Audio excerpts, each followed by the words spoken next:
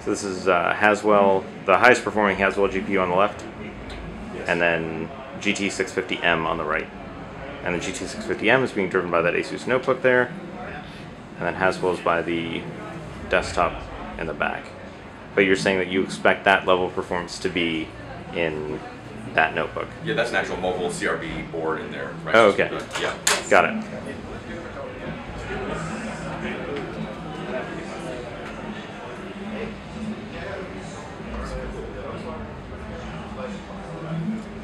And these are 1080p high quality settings.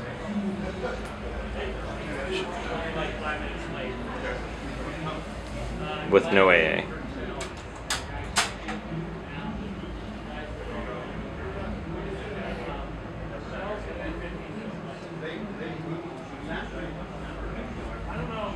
What CPU's in the NVIDIA one? Ivy Ridge?